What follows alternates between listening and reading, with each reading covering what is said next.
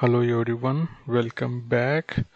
In this video we are going to do a small assignment on how to calculate exceedance probability and return period using the two methods we discussed in the flood frequency analysis video. What I have done here is I have given you a time series.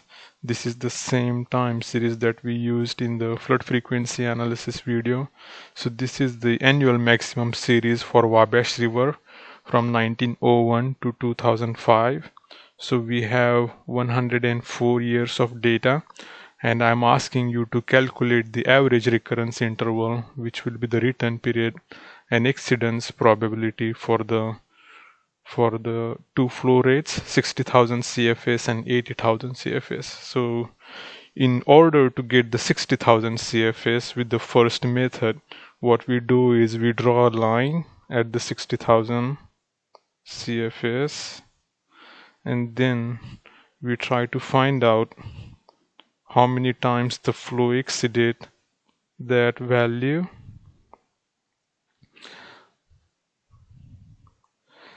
And so I'm going to count. So 1, 2, 3, 4, 5, 6, 7, 8, 9, 10, 11, 12, 13, 14, 15. And I have done this before. So the number of occurrences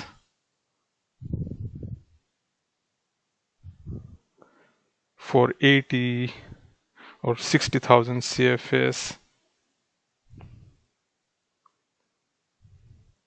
is 30, which means the number of intervals is 30 minus 1, 29. So the average recurrence interval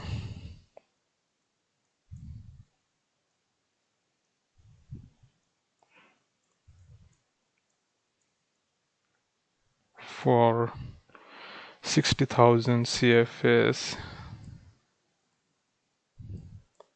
flow is total number of years. So in this case it's from 1901 to 2005, so 104 years of data. So this will be 104 divided by the number of intervals, which is 29, and when you do this you get 3.58 years. And because we really don't use fractional years, so this is like 4 years. Okay, so the return period or the average recurrence interval associated with 60,000 CFS flow is 4 years. And if you want to find the probability that Q greater than or equal to 60,000 CFS will be 1 over 4, which is 0.25 or 25%. Okay, so there is a chance that the flow will exceed 60,000 CFS. There is a 25% probability that the flow will exceed 60,000 CFS every year. So I have done this for you for 60,000. I am also asking you to do this for 80,000. So again, to do it for 80,000, you will draw a line here and calculate the number of times the flow exceeded this 80,000 CFS threshold. So that also I have done, and I'll just give you the number of occurrences and then you can do the rest. So number of occurrences of 80,000 CFS flow is 9. Okay, so once you do that, the rest is easy. So the number of intervals in this case is 8. Then you get the average by dividing 104 by 8, and then you can get the probability. Okay, so that's the first part. The second part is again calculating the return period associated with two different flows. So in this case, I am asking you to use the ranking method or the Weibull plotting position method. Usually we are given only this. To save time, What I have done is I have already sorted the flow for you. So the sorting is from maximum to minimum. So the maximum flow we have is 190,000 and the minimum is 30,800. So once we sort the flow, we'll rank them. So 1, 2, 3,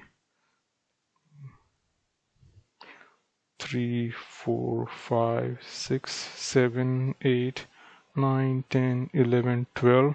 So the count is 12. And then we get the exceedance probability is rank divided by count plus 1. In many books you will find this as m divided by n plus 1, where m is the rank and n is the count. Okay, so EP is equal to m divided by n plus 1. This also I have done for you, so I'll just write down the values. So this will be 1 divided by 13, 1 divided by 13, which is 0.08. Okay, so this will be 0.15, 0.23, 0.31. I'm going to do some of these and let you do the others. And then so I think for 40,000 CFS we at least need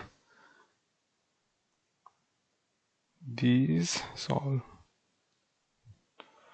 for 44,000 we have 0.46. For 41,500 we have 0.53. While I'm doing all this, let's go ahead and also give you that. So for 8 we have 0.61, 0.69, 0.76, 0.84 and 0.92. Once you have the exceedance probability, then T is equal to 1 over EP. Okay, so this will be 1 over 0.08 is 13. So again 1 divided by 0.08.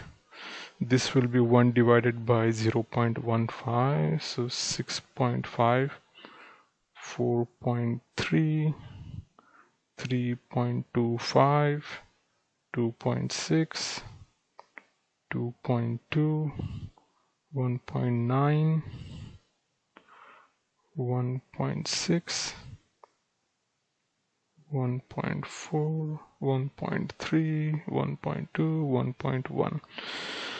Now once we have that, the flow that we are interested in is 40,000 CFS. So you really don't see 40,000 CFS in this column or this column. What we do here is we get the return period associated with the two values around 40,000 CFS. So we have 41,100 and 37,300. What you can do now is you can interpolate the time or the return period between these two rows and then get the exact return period associated with 40,000 CFS flow. So I'm assuming all of you know how to do linear interpolation, but I'll just give you that. So T for 40,000 CFS will be, so I will interpolate between 41,100 and 37,300. So the return period associated with 41,100 is 1.6, and then I get the slope of that. 41,400 or 100 minus 40,000 divided by 41,100 minus 37,300, and then you multiply this by the difference of time period between the two, 1.6 minus 1.4, and once you do that you end up with a value of,